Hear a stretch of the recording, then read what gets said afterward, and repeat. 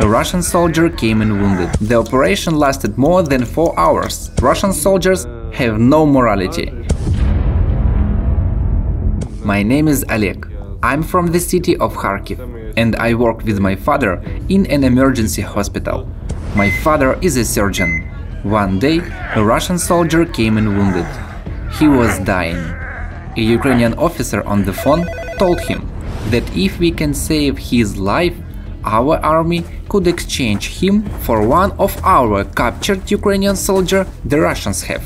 We immediately got to work. The Russian soldier had 2 shrapnel pieces penetrating a wound in the abdomen. These are very terrible wounds, because it penetrated deeply into him, and the shrapnel exited out on the other side and almost destroyed his entire intestine. The main issue in a surgery like this is that shrapnel doesn't travel a straight path. It has a tendency to bounce around within the body cavity and hit and cut all kinds of tissue. There may be bleeding that you cannot see. The other issue is the shrapnel breaks apart by design. So unless you have a CAT scanner, which we don't, you may not see it. This means that you constantly need to search for even the slightest amount of blood in the cavity. There is a lot of swabbing for this. The operation lasted more than 4 hours. It was incredibly difficult, not only the physical and technical part, but the emotional part of knowing that this Russian soldier has killed our soldiers, but maybe tortured and raped our civilians as well. The whole time in the operating room we were just saying to each other, don't focus on him, focus on the Ukrainian soldier that will be freed if he leaves. The operation was successful, and he was placed in a separate medical ward, with 3 or 4 Ukrainian soldiers guarding him in uniform. After the operation, my father visited him and asked him questions. For how much money did you receive from the Russian army to kill people, just ordinary civilians? We said that we would not accept his bullshit of "I came to training" or "I didn't know what was happening."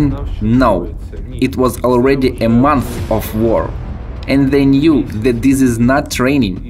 They understand what they are doing here. He had to answer our questions. He then replied without hesitation, "I get $300 from the Russian army to come here. But I really regret that I could not rob the houses, to take everything to Russia and to sell there." His motivation has nothing to do with ideology. He is just a thief.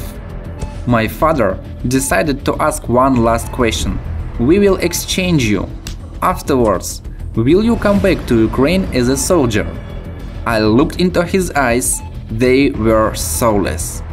He then said, "If there is a contract for a higher amount, for example $1,000, then I will come back." Only a person who has no soul would say, "I will come back to kill if there is more money to be made to the people who just saved his life." This event proved to me that Russian soldiers have no morality. They are very horrible people. I'm studying to be a doctor in school. When I become a surgeon, I hope that I can be as morally strong as my father, to be able to treat people I despise.